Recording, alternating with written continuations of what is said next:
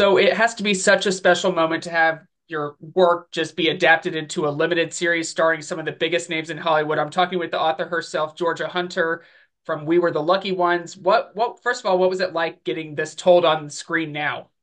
Ugh, it's been the most surreal and real experience at once, I guess. I have spent so long imagining what the story was, and it's told. The story is my grandfather's World War II Holocaust story, and it tells the narrative of him and his siblings as they scatter at the start of the war and try to survive and also come back together. And so it took me 10 years to get the book written and lots of interviews and sort of imagining what it was like for them. And so seeing it unfold on a screen with this phenomenal cast and our phenomenal sets and the hair and the makeup and the music. My grandfather was a composer, and we used a couple of his real pieces in the show. All of it coming together was extremely overwhelming, and beautiful. And mostly, I'm just proud of what we made. It feels like we did it justice. You have every right to be proud. I'm so excited for people to see this show. And you said incredible cast. We have to start at the top with Joey King and Logan Lerman. What was it like having them play these siblings in the show? Oh, Joey and Logan are incredible. And I spent time with both of them before we kicked off on Zooms, answering their questions, sharing any documents or photographs, music, anything that I had that was relevant to Helena and to Adi, the characters that they play. And they were so curious, and they had so many questions, and sometimes about topics that weren't even relevant to the show or to the book, but that they just wanted to know, like, what were their little quirks and their favorite foods or things like that. So they really dug so deeply into their characters and took it into their hearts in a way that was so moving to me. And it's been such a personal project for me for so long. To see them embrace it in the way that I have embraced it was really so moving. And just watching them in their performances, I'll just say I cried a lot. It's such a moving piece, and like I said, having your own work adapted, but it's such a personal story for you, your family. What does your whole family take away from this experience? They're the audience I care the most about, loving the show, and I know they will. They've been so supportive from the very get-go, since I set off to interview many of them to write the book. And since then, we have like tripled down on our research. We have a research drive available to everybody across the show, cast and heads of departments. And so I've been asking them questions for the last 3 years as we've been pitching and making the show, and they are so involved and so supportive and excited as we are. And I think, it feels like there's kind of never been a more important time than now to tell these stories and to remember. So I feel a lot of love from them. A lot of them are here in LA for screenings, and a lot of them are meeting me in Washington D.C. for a screening at the Holocaust Museum, which will be really special. So, and they're flying in from all over the world, which kind of speaks to the support that I feel from them.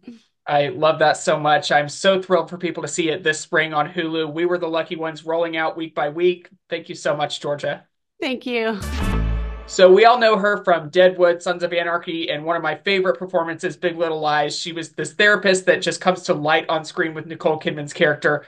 I'm talking with Robin Weigert. She's in the new show, We Were the Lucky Ones on Hulu. So what is this show about?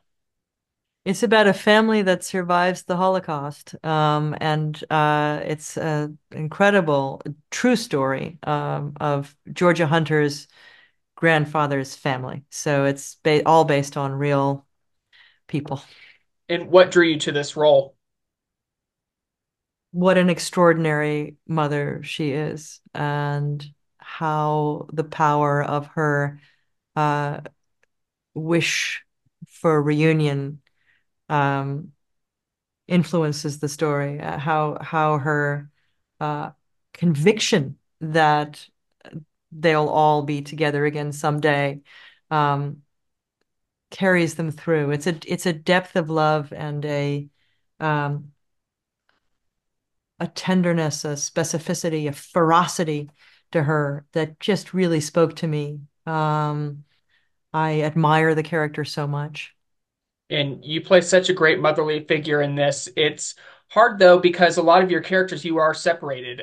There's Joey King, there's Logan Lerman's character. What was it like, even though you don't share as much screen time with them? What was it like working with them? Oh, I wonderful. And I wonderful working with every single one of them. That this was the most extraordinary, extraordinary cast and from three different continents. And I just couldn't believe in what a short time we felt like a family to me. Truly like a family. I started the process by writing a letter to each of my children as my character, which is unique to this role. I don't sit around writing letters as every character I play, but because letter writing was such a big part of how these people reached for each other across impossible distances, even when they had no address to send them to, I thought it would be a good way to connect with that feeling, that longing, that striving. Um, and I think there's something about a letter that feels an awful lot like a prayer when it's in circumstances like this. Praying for your child to receive you, to feel your love, to feel your support. Um, and there's an incredible faith, therefore, without it making it a religious faith, a faith that this woman has that it matters that she is thinking of them, that she is caring about them, that she is attending to them, even in her thoughts and in her heart throughout the whole journey. So I had a really specific version of Logan's character, a really specific version of Joey's character in my heart the whole shoot. Um, and we saw each other behind the scenes and all the rest of it. But they were sealed in there, and I carried them with me the whole time. As a matter of fact, for Ganek, I there's a ring that I kept in my bra, but close to my heart, that was for him, a really specific thing for him so that when it comes time for me to give something to give this to one of my daughters, it has that particular association for me. Of him giving her that ring that I kept to keep him close to my heart, and I built those things in throughout to just maintain a feeling of connection, imaginative things that kept me feeling in touch with all of them. It's so beautiful the way you put that and the way you craft this character. I can't wait for people to watch We Were the Lucky Ones on Hulu this spring. Thanks, Robin. Thank you so much. So she's been the producer behind some of the biggest shows like The Morning Show, Bates Motel, Julia. He's directed some of Broadway's biggest shows, Hamilton, In the Heights, Sweeney Todd. I'm talking with Erica Lopez and Tommy Kail. They're together teaming up for We Were the Lucky Ones on Hulu. So what is this show about? Well, the show is about a family. It's about the Courts family. They're a Polish Jewish family that we meet in around Passover of 1938, right before the breakout of World War II. And it follows them as they're thrown around the world. I mean, the show travels to four continents over 9 years as the family is separated and desperately tries to find their way back together.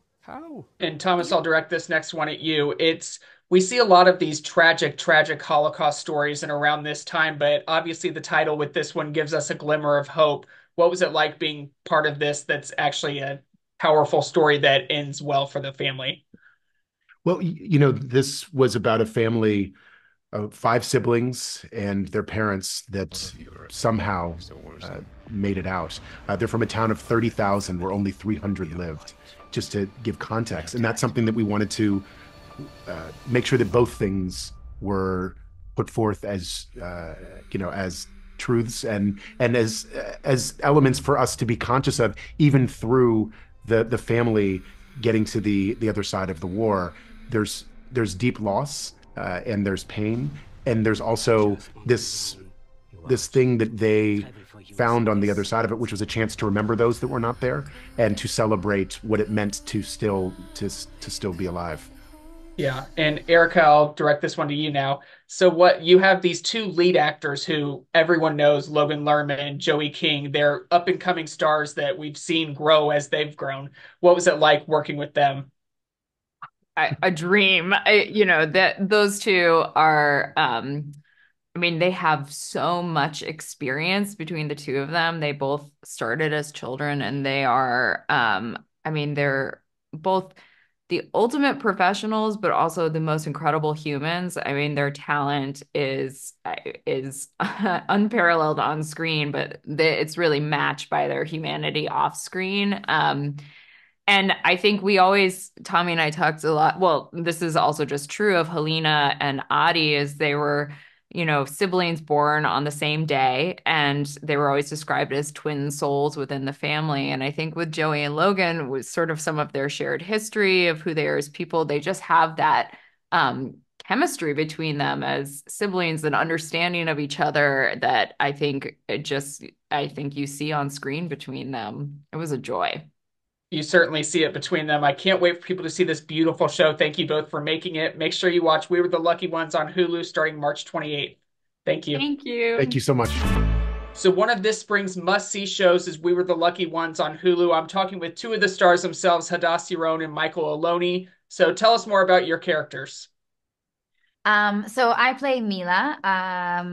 We meet her in the beginning of the show in the first episode when she just had her first baby, so she's a new mother. She's dealing with everything that brings along, she's not finding it easy. And I think she's a character who's like very used to being in control of her life, of her annoying siblings, of like everything.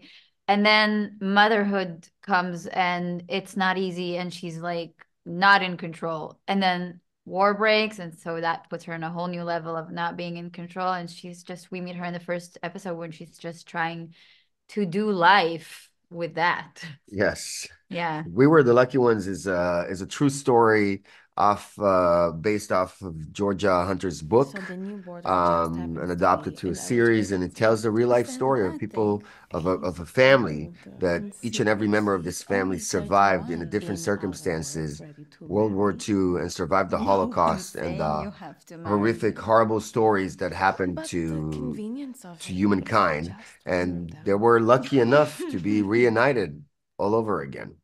And I'm portraying Salim, Mila's husband, Hadass's husband, and we are separated in the very beginning. I go to war, and they lose contact with me, and each and every one goes through the terror of this war until, he's not even able to see his kid that was just born.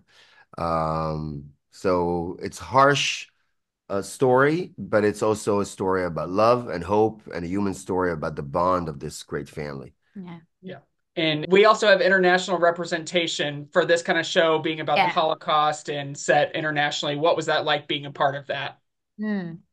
I mean, it's an international show, brings together international actors from all over the world, great talents, and being all together under the same umbrella of Tommy Kail and, guiding this ship brings just so much color into it and so much realness into it. So the reality of telling this true story helped it very much to bring, different actors and different, crew members even from all over the world to make this happen. And it's an international story, so it just makes sense that, it crosses continents and different eras and years. So I think it's just naturally to bring, actors from all over the world and bring this to life in such a real way. It's just smart to do it this way. I don't know. I'm with you. I'm happy. Said it perfectly. I can't wait for people to see We Were the Lucky Ones and your great performances. Thank you. Thank you. Thanks. My brother, back from Paris. Look at you. Ooh la la. Ooh la la. I'd like to come to Paris. To future adventures. I will be waiting. My family. Keep writing to them over and over. It's like I'm writing into a void.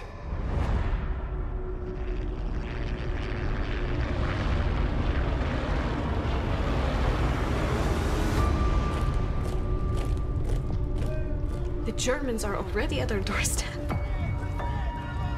It's getting worse.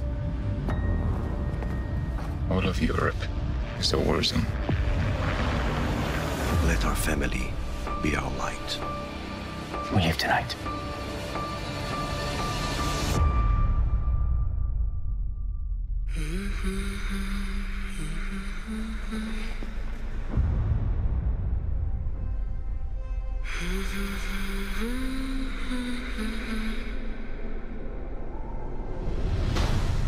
I just want to get home. You are a Jew. Travel for you is a death sentence. I'll be coming home soon. Long as I can see the light. I understand the impossibility of getting home, but we will find a way to be together again. We must organize. We've lived here for 1,000 years. We know this country, this land. I want to do what you're doing. But if you get caught, it jeopardizes all of us. I'm aware of the stakes.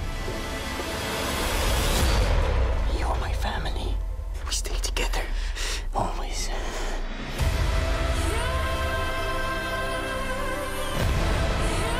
Faith is a choice. It's an act of will. Our families are out there.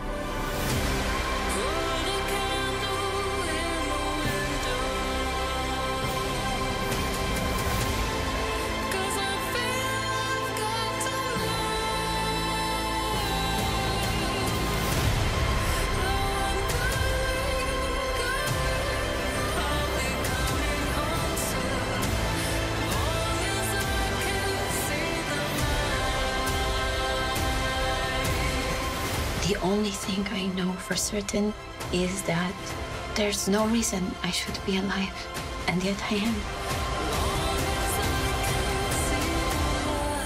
And that means I have to keep going.